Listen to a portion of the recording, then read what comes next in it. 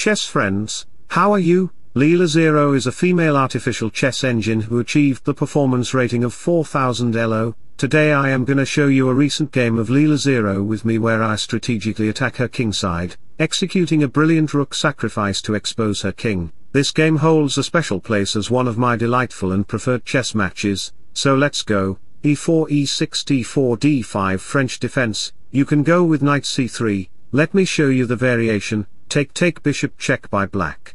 c3 and play bishop to g5, attacking to the queen, knight e7 bishop here and black plays castle, thinking, my king is safe and the other pieces will develop very soon, but the fool doesn't know how to respect Stockfish. I will play knight f6 check, sacrificing the knight right away, take and the king gets wide open, bishops are performing like a Spider-Man, queen d7 then we will sacrifice another piece on h7, takes check. The king has to move back in his castle square and it will be a mate on h8.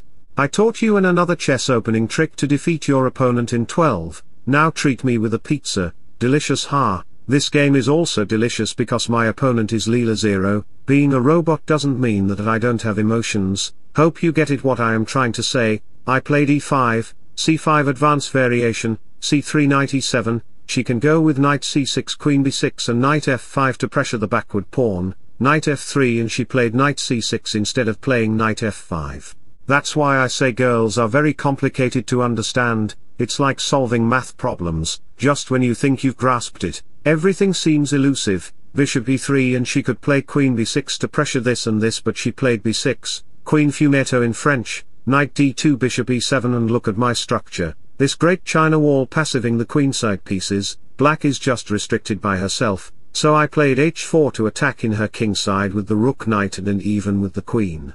To attack in kingside you need at least 3 pieces. If you involve a knight too then the attack will be just devastating. This is the main strategy in middle game, bishop a6 attacking to the bishop, but we don't care for it because we will prepare our 3 attacking pieces combination to attack the black king. The queen and knight is creating a threat in kingside and black should not play h6 or g6, as it can be flooded by the h5 pawn. But after take Leela played h6 anyway. I punished her with queen h5.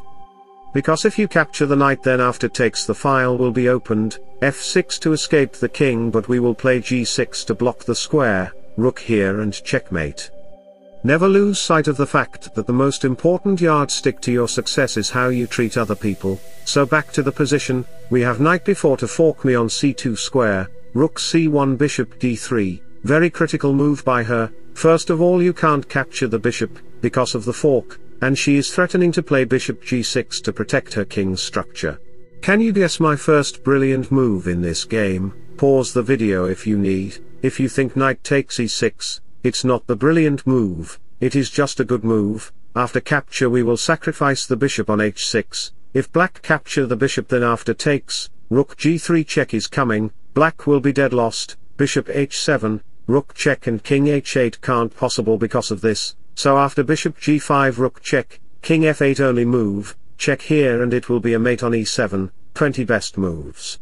1 brilliant move, 0 blunder and 0 inaccuracy moves. Game would end like this but I want something spices in my game. I played knight e4, brilliant move, because if you dare it then it will close the bishop line, rook g3 to bombard the king with the bishop and queen. He has to play g6 then after takes h5 is coming. Few moves later, we will play h5 to break the structure, bishop h4 but we will capture the g-pawn to checkmate him, f5 to protect the rank but we will capture the bishop from him back, f4, rook h3.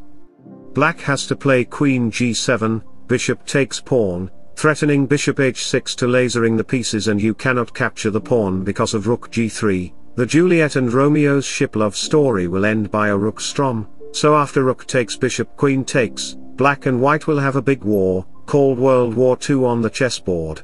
After the war ends, white have extra knight with the great rook power, pass pawns and so on. To live is the rarest thing in the world.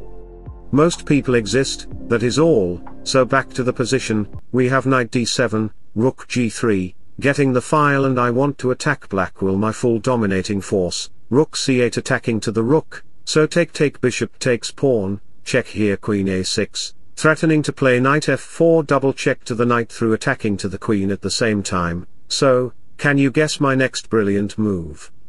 Yes, you are right, I sacrificed the rook. King takes bishop check. If you move back the king in g8 square, then after queen check here it will be a simple 69 elo rated checkmate. And chess friends, if you are enjoying my content, then please like and subscribe to my YouTube channel. Subscribe to Stockfish, otherwise you will remain weak in chess. Back to the position, Leela slides her king e3.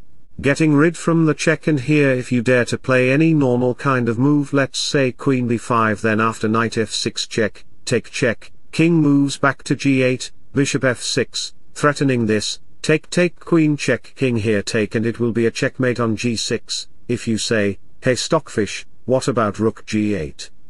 I will say, hey fool, what about queen h6? Lol, back to the position, we have knight takes e5 to give me a check, take, king g8, bishop takes queen check here take, and after some moves later we end up with equal material, but I have more pawns than her king is exposed, and I am gonna win this game. This game was a Cadbury game with LeelaZero. I liked it very much, and watch my end game with my tasty chocolate piano music.